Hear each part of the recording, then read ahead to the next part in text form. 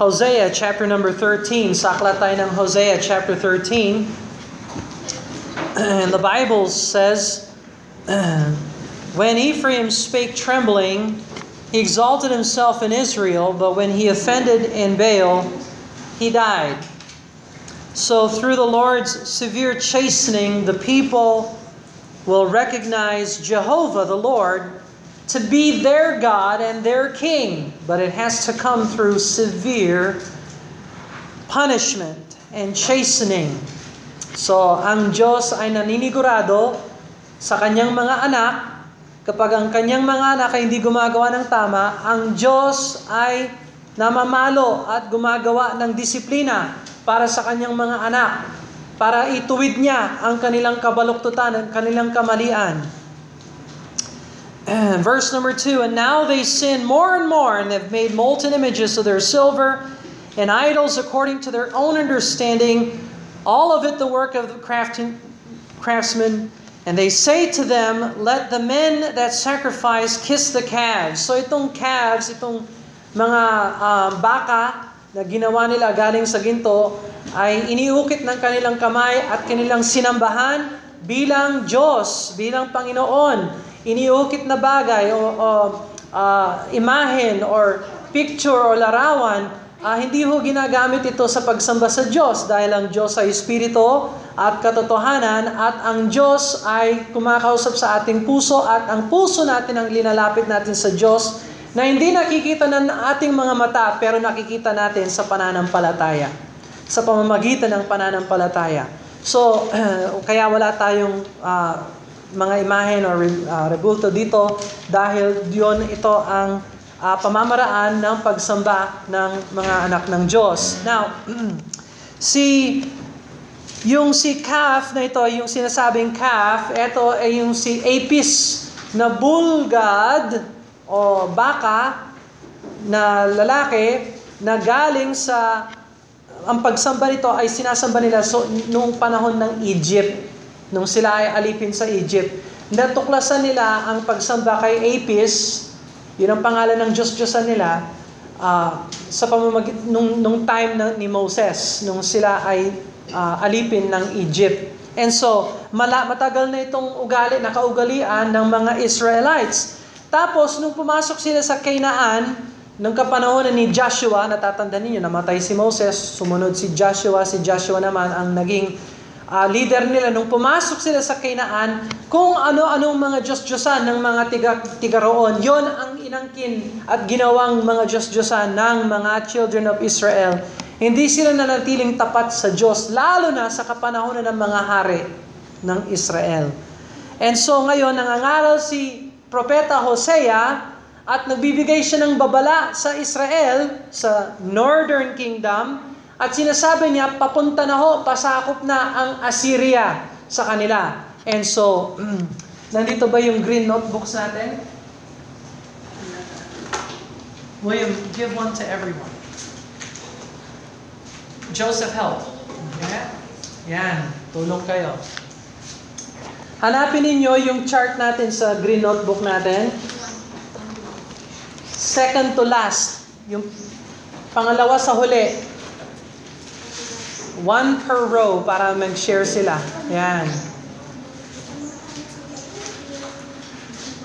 Okay, hanapin niyo yung second to last page. Second to last page. Nakikita niyo dyan yung mga hari, kings of Israel. Yan yung Northern Kingdom.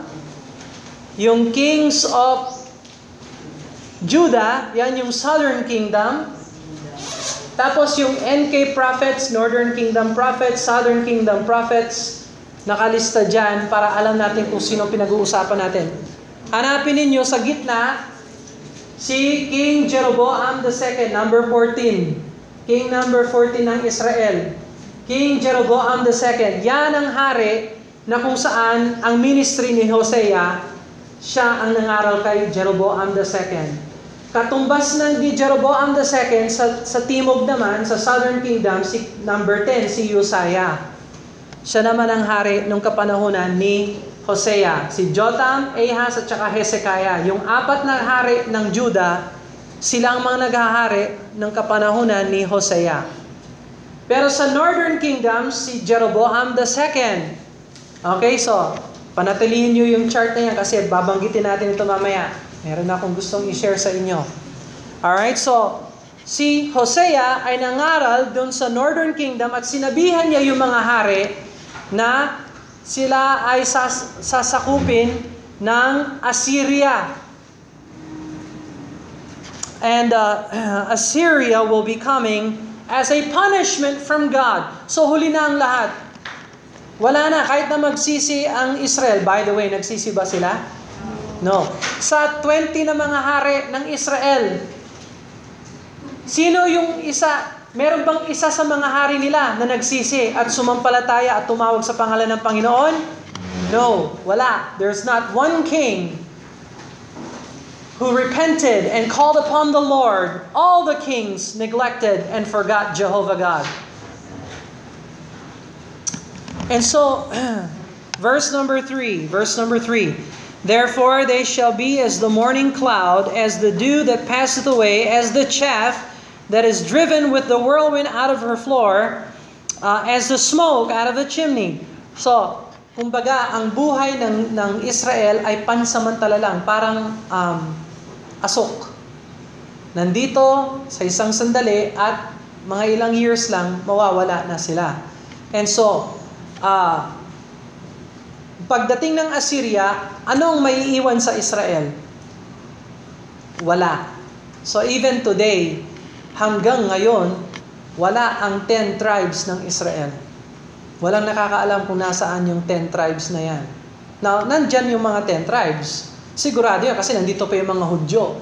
Pero saan yung mga tribo nila, hindi natin alam. Binura ng Diyos sa ngayon. Verse number 4, Yet I am the Lord thy God from the land of Egypt, and thou shalt know no God but me, for there is no Savior beside me. Walang katulad ko, sabi ni Jehovah God. Sabi ng Panginoon, na nung niligtas niya sila sa pangaalipin ng Egypt. And so, verse number 5, I did know thee in the wilderness, in the land of great drought. According to their pasture, so were they filled.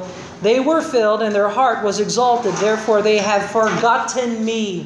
Ayan ang marka ng backsliding. Nakalimutan niya ang Diyos. And so, dahan-dahan tayo sa pananampalataya natin dahil kung sabihin mo sa isang araw, mag-pray na lang ako mamaya. Huwag na lang muna ngayon. Mamaya na lang ako mag-pray. Oh, sign ho yan na backsliding na. Oh, mamaya na lang tayo magbasa ng Bible. Huwag muna ngayon. Later na lang. Sign ho yun ng backsliding. Church? Nako, huwag na lang mag-church muna. Saka na lang. Sign ng backsliding yon. Okay? Lahat ng mga bagay ng Diyos, kapag linalagay mo sa second place, sign ho yan ng backslidingness. Okay? So, wag ganyan ang mangyari sa atin.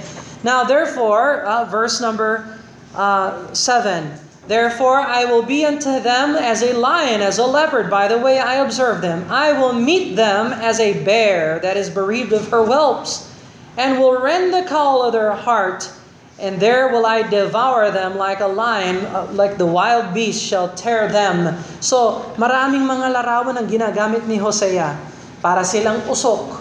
Ang Diyos parang leon, kakainin sila, parang oso, parang bear na nawalan ng mga anak, na galit, pupunitin niya ang Israel. And so, He's going to use Assyria as the punishing tool.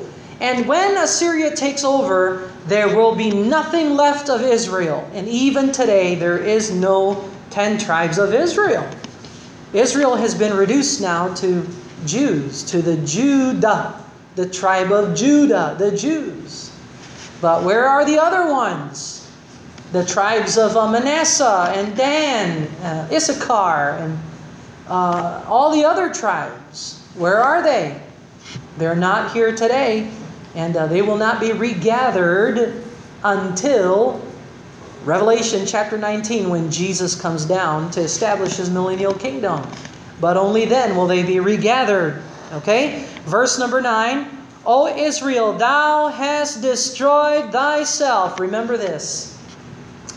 Ang backslider ay backslider dahil sa kanyang sarili. Hindi mo pwedeng sabihin, ako ay backslider dahil nagalit ako kay sister so-and-so o kay brother so-and-so. No. O Israel, thou hast destroyed thyself.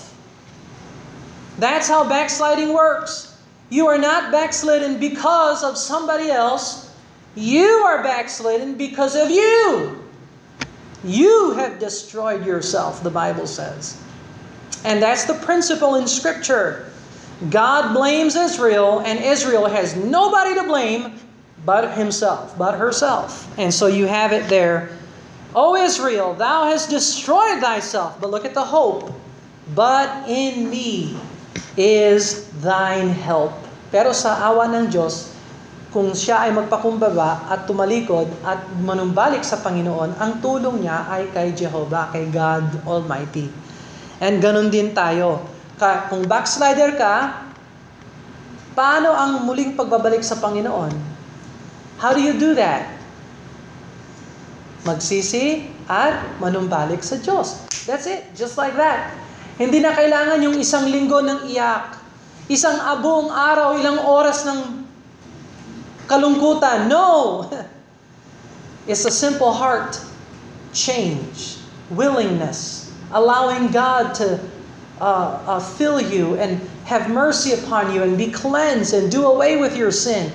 And then God becomes your helper. You see, God becomes your helper. Verse 10, I will be thy king. Amen? God will be our king. And that's what God wanted. Mula sa simula, yun ang gusto ng Diyos. Siya ang mamuno sa ating buhay. But Israel, look at what the Bible says, I will be thy king, whereas any other that may save thee in all thy cities, and thy judges whom thou saidest, give me a king and princesses. I gave thee a king in mine anger, and took him away in my wrath. So sa kasaysayan ng Israel, natatandaan ba ninyo? Sabi ng Israel sa Diyos, gusto namin na magkaroon ng hari na katulad ng ibang mga bansa. Pero sa layunin ng Diyos, ang gusto ng Diyos, magkaroon sila ng hari. Pero yung hari nila, ang nais ng Diyos, yung hari nila ay magpasailalim sa Diyos. Upang hindi sila maging katulad ng ibang mga bansa. Na yes, meron silang mga hari, pero ginagawa nila ang gusto nilang gawin. Alright, so you see this as the history of Israel. They wanted a king, and God gave them a king. Wasn't the will of God. Pero dahil matikas ang ulo nila, sabi nila, gusto namin ng hari. Sabi ng Panginoon, o sige, gusto niyo ng hari, bahala kayo, bibigyan ko kayo. Ganun ang Diyos. Tandaan natin, ganun ang Diyos. Ha? Pag Kristiyano ka, ayaw mong manalangin, ayaw mong mag-Bible, ayaw mong mag-church, ayaw mong gumawa ng tama, ibibigay talaga sa iyo ng Diyos yung gusto mo. Pero, yung resulta ng gusto mo, hindi pwedeng palitan yan. Ikaw, pwede mong piliin yung landas mo, pero hindi mo pwedeng piliin yung dulong wakas ng landas na yan. So, God gave them the desire of their hearts, and it was not good. It did not work out for them. So, tingnan mo ang verse number 12. The iniquity of Ephraim is bound up, his sin is hid. Alam niya, nakatago raw yung kasalanan niya, tinatago niya yung kasalanan niya. Alam mo, Kristiyano, pag may kasalanan ka, mali kang ginagawa, tapos tinatago mo yun, linuloko mo lang yung sarili mo. Kasi hindi nakatago yan sa mata ng Diyos. Nakikita yan ng Diyos. Yung tao, siyempre, pwede mong lokohin, no? Pero ang Diyos, hindi mo siya pwedeng lokohin. At ilalabas din niya ang kasalanan mo. Verse 13, the sorrows of a travailing woman shall come upon him. He is an unwise son, for he should not stay long in the place of the breaking forth of the children. I will ransom them from the power of the grave. Oh, this is a promise from God. I will redeem them from death. O death, I will be thy plagues. O grave, I will be thy destruction. Repentance shall be hid from mine eyes. So, yes, nagkasala ang Israel, pero balang araw, magsisisi rin ang Israel at isasauli sila ng Diyos at magtatagumpay ang Diyos laban sa kamatayan. Ang pinaka-last enemy ng mga Kristiyano ay ang kamatayan. Death is the final enemy for the Christian. And yet the Bible says, "O death, where is thy sting? O grave, where is thy victory?" So where did that come from? Well, that came from Hosea chapter 13. That's where Paul got the theology from. And so Paul must have been reading Hosea. Absolutely. Because he said that in 1 Corinthians chapter 15.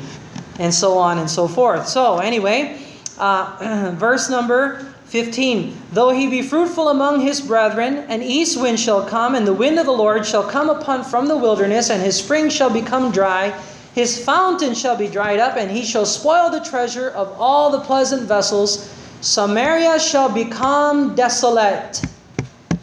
And she hath rebelled against her God, and they shall fall by the sword. Their infants shall be dashed in pieces. Their women with child shall be ripped up." So, ang Samaria ay dadaan ho sa hatol ng Diyos. Now,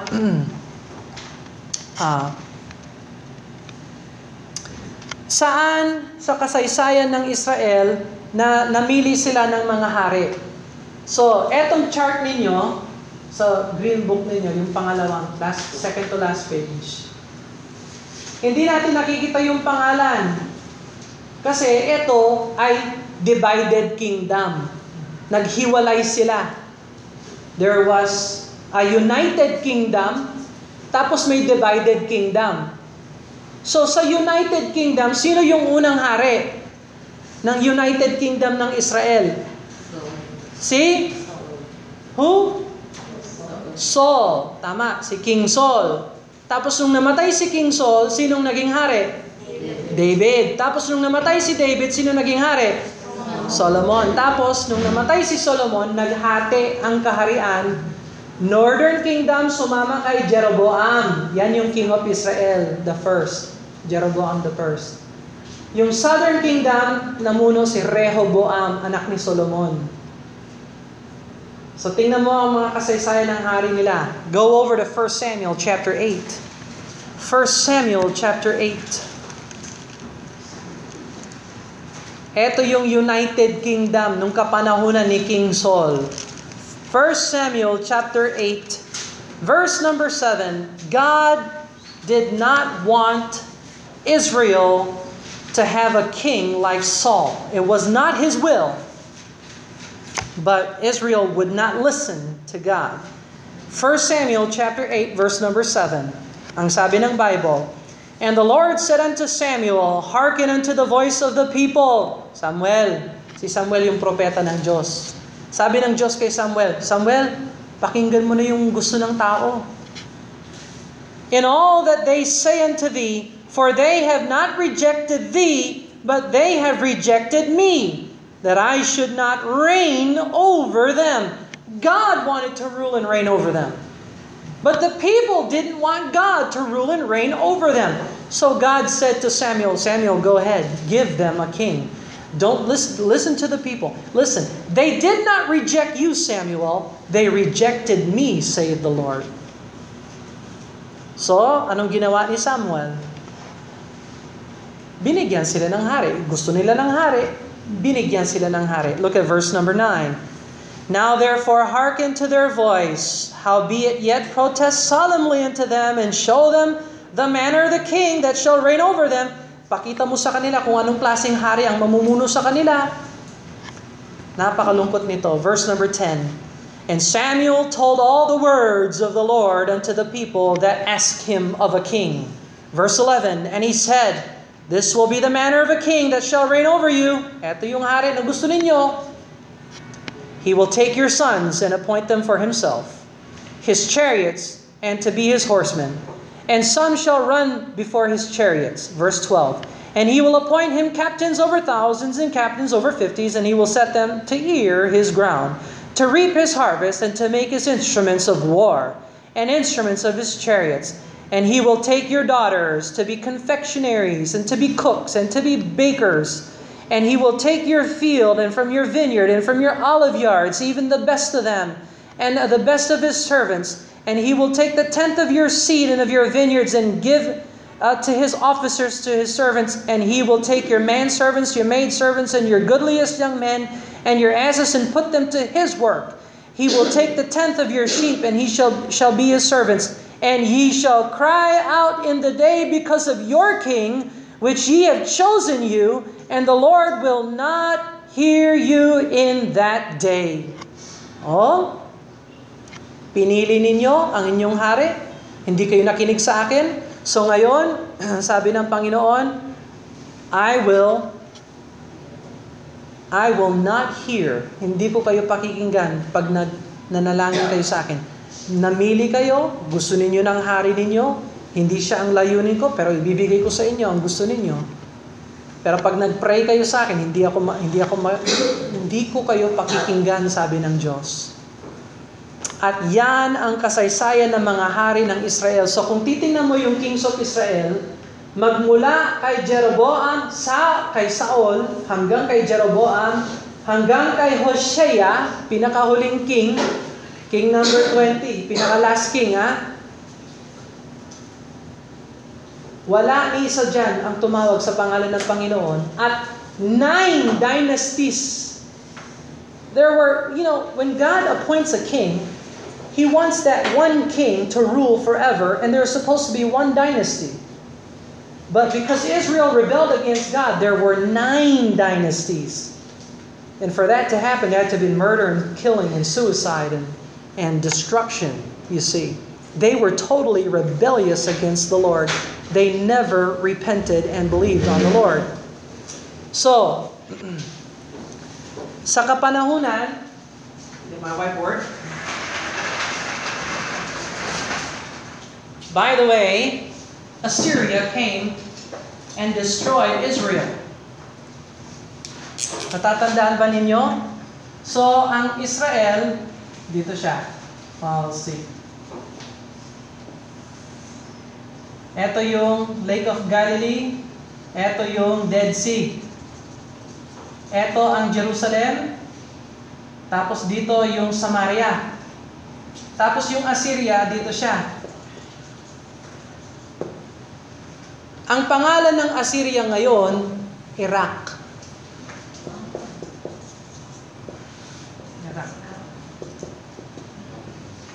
Ang pangunahing lungsod ng Judah, Jerusalem. Ang pangunahing lungsod ng Northern Kingdom ay Samaria. Ang pangunahing lungsod ng Iraq o ng Assyria nung kapanahunan nila, Nineveh.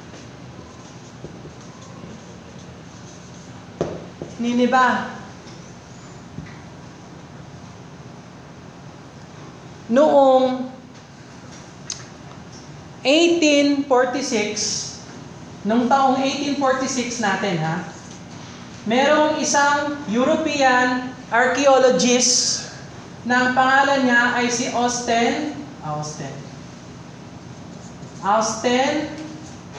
Henry Leonard.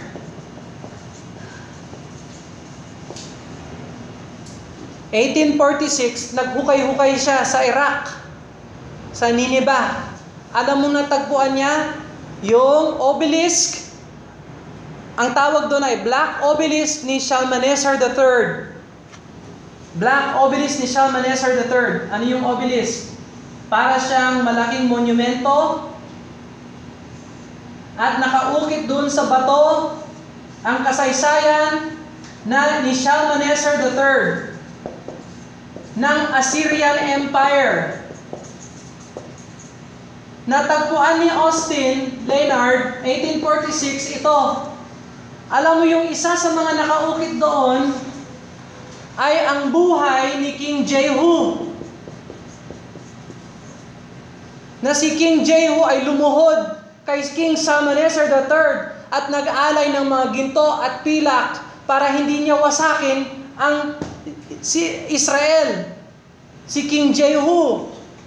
O, sa chart ninyo, meron bang King Jehu sa Israel? King of Israel? Tingnan mo. King number 11. King number 11, si Jehu. So, nung pangkapanahunan ni Jehu,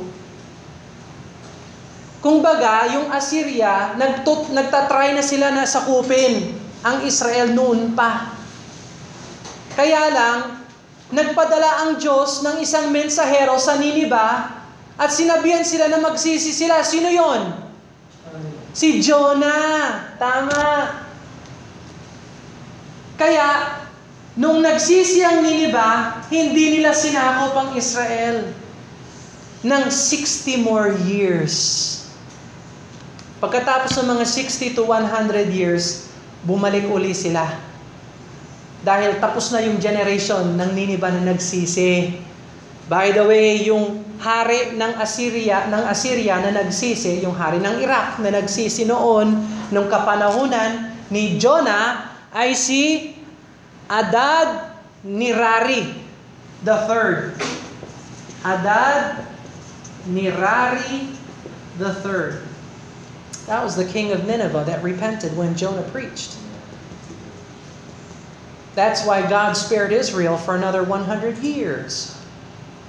But this time, because Israel would not repent, God's going to bring back Assyria to take over in 722. 722 BC. Sinakop ng Assyria, ng Iraq, ang Israel muna. Ito lang muna. At yan ay sa kapanahunan ni King Shalmaneser the fifth. King Shalmaneser the fifth. By the way, si Mr. Leonard, tiga Europa siya. Yung obelisk na natagpuan niya, pag pumunta ka sa Great Britain, sa British Museum, makikita mo ito. Na yung lumuhod si King Jehu kay Shalmaneser III at nag-alay ng ginto sa kanya. So, 1846 na discover yon. Pero yung Bible, matagal nang sinulat yan. Kung ano yung totoo dyan, yan pa rin ang totoo. Yan pa rin ang nangyari sa Israel. At yung Iraq ang ginamit ng Diyos. So anyway, si Shalmaneser V naman, sinakop niya ang Israel 722. O, sino yung pinaka-last king nila? Tingnan mo yung mga last king ng Israel. 722, si Hosea, si Pekah, si Pekahaya, at saka si Manahem. Yung mga pangalan niyan, may diary. Itong si Shalmaneser V at yung mga pangalan nila ay nasa kanyang diary. At yung diary niya, nandyan din sa British Museum ngayon. Ang kulang lang, si number 19, wala si Pekah. Pero nandyan si Manahem, Pekahaya, Hosea in the diary of Shalmaneser V. He was the Assyrian king that took over Israel. And you can go to the British Museum and you could see all of this history validated by the scriptures. Katulad ng sinabi ng Bible. Sargon II. Sargon II, siya naman ang namuno pagkatapos ng sakop nito. Tapos, mga ilang taon, sasakupin ng Assyria. Ay, hindi. Sinakop yung Assyria ng Babylon. Tapos yung Babylon ang sumakop sa Judah. 566 BC. Tinapos ng Diyos ang lahat. Ginamit niya ang Babylon. Pero tanong, hahatulan ba ng Diyos ang Babylon? Yes. Porque ginamit niya yung Babylon, hindi ibig sabihin absueldo na sila sa pananagutan nila. Pananagutan pa rin nila ang ginawa nilang kamalian. Hahatulan ng Diyos ang Babylon. Kailan? Babalik ang Babylon, by the way, alam ba ninyo yon? Ire-revive uli ni Antikristo ang Babylon. Saan ang Babylon ngayon? Iraq.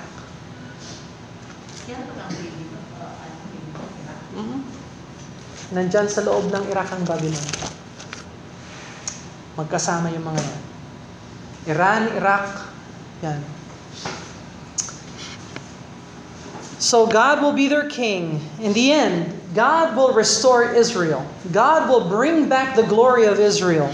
Verse number 10. Tingnan mo ang Hosea chapter 13 verse 10. I will be thy king. Oh, no more Jeroboam II. No more Hosea, no more Pekah, no more Pekahiah, no more Menahem. God will be their king. At isasauli ng Diyos si David bilang kanilang king. So pagbalik ni Jesus Christ, mabubuhay uli si King David. At si David ang mamumuno sa mundong ito habang si Jesus Christ ang namumuno sa New Jerusalem. Saan tayo?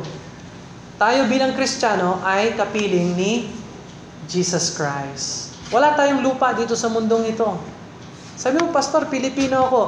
Oh, very good kung Pilipino ka. Kasi pag ligtas ka, born again ka, wala nang Pilipino-Amerikano sa langit. Lahat tayo Christian. Lahat tayo anak ng Diyos. And by the way, kung alam mo yung Bible, anong mangyayari sa mga isla? Lulubog ang lahat ng mga isla. Are you glad you're saved? I am. So when the Lord moves this aisle, we'll be in heaven. Amen. So, I will be their king. I will ransom them from the power of the grave. I will redeem them from death. I will be destruction for the grave. So may victory tayo sa hinaharap natin. Judgment is prophesied. Na-prophesied na ito, nangyari na ito. Tapos may mangyayari pa uli sa hinaharap ng Israel. Papasok kasi ang Israel sa sakop ng Antikristo. And we make sure that through Jesus Christ, we escape the wrath of God. Let us bow and pray and ask the Lord to bless them. I'm so glad Jesus is King of Kings and Lord of Lords. Aren't you? I'm so glad that He is our King. We don't have to follow any king. Our King is Jesus Christ. And one day, our King will be back to establish His kingdom on earth. And we will reign and rule beside Him as kings and priests because of Jesus. Because of Jesus. Habang nakayuko ang ulo, nakapikit ang mata, Pastor, pray for me. Hindi ako sure na ako ay Kristiyano. Hindi ako sure na save ako. Nais ko na maging born again. Pakitaas ng kamay. Let me see your hand. Alright? Very good. Habang may panahon, buksan mo ang puso. Tanggapin si Jesus Christ. Hindi siya namimili. Hindi ka niya itatakwil. Hindi ka niya huhusgaan. Tanggapin ka ng Diyos. Pag tinanggap mo siya, natanggap ka niya. Yan ang grasya. Yan ang awa ng Diyos. Alright, Pastor, I know Jesus as my Lord and Savior. Kilala ko siya, tinanggap ko na siya, at kaya ko magpatotoo na ako ay ligtas sa kanyang awa, sa kanyang grasya. Pakitaas ng kamay. God bless you, that's good. To be able to say that, that's good.